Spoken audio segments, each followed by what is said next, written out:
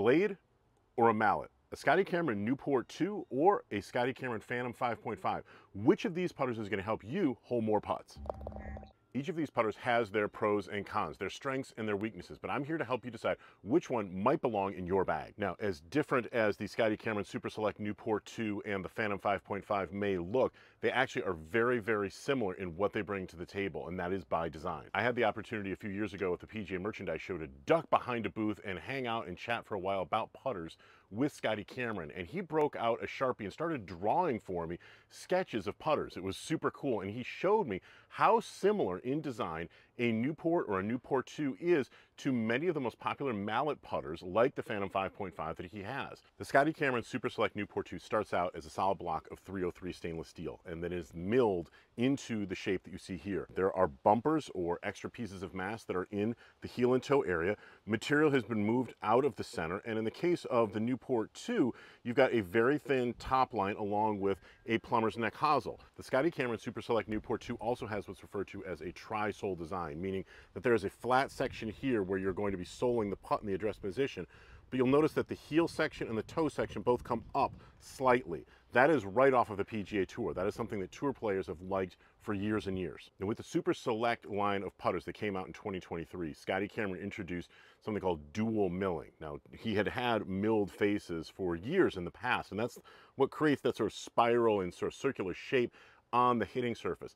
But now with the dual milling in the Super Select, there's actually two passes of the milling machine. The first one creates sort of the deep pattern here, and that deep milling really makes the sound richer and deeper. It also sort of enhances the feel that you get at the moment of impact. But when the second milling pattern goes on here and is applied, it shaves off the peaks, the points, if you will, that are created by the first milling pass. Now, according to Scotty Cameron, that is going to put more of the surface area of the face in contact with the golf ball. So you're actually going to get a little bit better performance while getting the sound and the feel benefits of that initial milling. So the benefit really comes from the two of them working together. Now, with the Phantom Series for 2024, Cameron brought that dual milling design into the face of these putters as well. So the faces of these two putters are going to be identical in their construction, so the feel should be very, very similar. And then there's the balance or the toe hang. In the case of the Newport 2 as well as the Phantom 5.5, they're going to be very, very similar. Both of them are going to have about 30 to 40 degrees of toe hang. Now, most golfers have some level of arc to their putting stroke, and for that reason,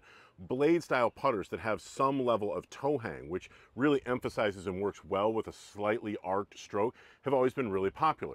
However, starting about 10 years ago, mallet style putters that are more compact in size, that are designed with some level of toe hang, like a blade style putter, became very, very popular on tour. There are several different models that really took off, and the acceptance of them by players at the elite level really increased. And for that reason, you're also then seeing an increase in the number of recreational golfers who are willing at least to try a mallet putter, because they're designed nowadays to fit with their stroke, and they know that there are definitely some benefits to going with a mallet putter. And so what are those benefits of mallet putters over blades? Well, mallet putters, just by their size, allow manufacturers to put on more and varied alignment aids. In the case of the Scotty Cameron Phantom 5.5, there are 3 dots on the top line that indicate to you exactly where you'd be wanting to line up the putter behind the golf ball.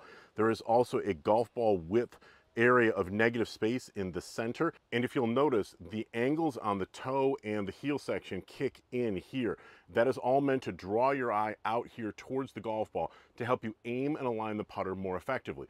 When you're talking about a blade style putter, you simply don't have the real estate to create anything like that. You do have a single alignment line, and in some of the Scotty Cameron blade style putters, you will see dots or different alignment systems that have been incorporated into them.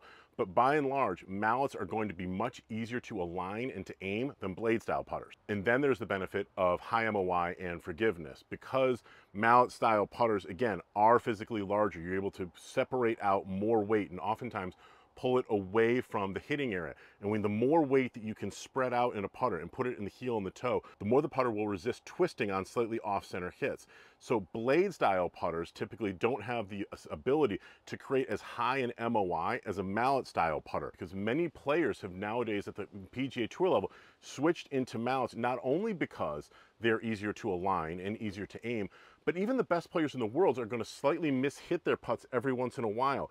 And if you strike the ball just a little bit towards the toe or just a little bit towards the heel, a mallet-style putter is almost always going to send more energy into the putt, so the putt rolls out the distance you were looking for more often. It also is going to help putts stay on line more effectively than a blade-style putter. It's for that reason that we've seen players like Max Homa and Justin Thomas and Patrick Cantlay change from blade-style putters like this Scotty Cameron Newport 2 into putters of this shape and style over the last couple of years. So if mallet style putters are going to be overall more forgiving, and if they've been designed nowadays with their different hosel configurations to swing like a blade style putter, why would anybody stick with a blade style putter? Well, oftentimes blades, heel toe weighted blades like this Newport 2 do an outstanding job of amplifying feel. They have a very reassuring classic look in the address position. They're confidence inspiring.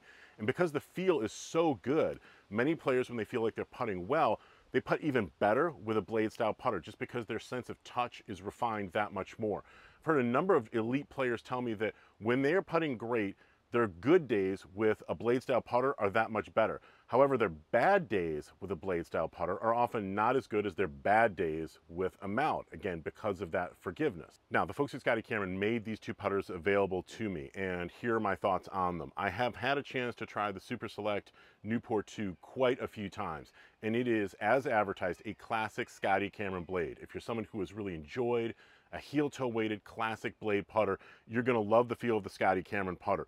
It is a very, very soft feel as the ball comes off, and that is because, again, of that dual milling. I found that compared with many Scotty Cameron Newport style putters in the past, this one definitely to me felt softer. And again, with that dual milling, that is to be expected. What I was pleasantly surprised with when I tried the Phantom 5.5 is that the feel was darn near identical. And again, because it also has that dual milling, that shouldn't be a huge surprise to me. I was pleasantly surprised when I was hitting putts with the Phantom 5.5 that it gave me a sensation that the ball was actually coming off a little bit quicker. Now, something I didn't really notice until I put the two putters down next to each other is that the Super Select Newport 2 has a much longer blade length than the Phantom 5.5. It is significantly longer, as you can see, sort of see here. So if you were somebody that wants to make the golf ball appear larger, basically in relation to the blade length, then the Phantom 5.5 is going to do that for you. It is going to have a little bit more weight, a little bit more beef around the golf ball. It seems to drive through the golf ball a little bit more easily, and I found that it felt like my stroke was a little bit smoother with the mallet. Now, I found for me, putt after putt, from a consistency standpoint, that the Phantom 5.5 seemed to get me closer to the hole more often. It felt like each putt, no matter where I was striking it on the face, and I assumed that I was mishitting some of my putts, were all coming off with a greater level of consistency. They were all coming off more like each other. Whereas if I didn't strike the Super Select Newport 2 well every time, I immediately knew it. I could tell when my putts were going to be running short as soon as it was coming off the blade, which is something that's reassuring. I know exactly when it's pilot error rather than anything else. But it is kind of nice to know that you don't have to be perfect with the Phantom 5.5, that it's going to send the ball down close to the hole just about every time. If your putt was good, if you judged the speed well, you're going to get rewarded with the Phantom 5.5, I think, a little bit better than you would with the Super Select Newport 2. So ultimately, I think the answer to the question, which of these two putters, the blade or the mallet, is going to help you hole more putts, comes down to what you really need from your putter. If you're a golfer who is looking for an amplified sense of touch and feel, if you want to have the most control you can possibly get, if that's your biggest priority, then the blade putter is probably going to be something that you're going to be attracted to. However, if you're a golfer who is looking for a greater sense of forgiveness, if you're looking for more stability, putt after putt, and more consistency, putt after putt, and I think probably a mallet is going to be the way you're going to probably want to go. In this case, the Phantom 5.5 is going to be the putter that you should probably look into the most.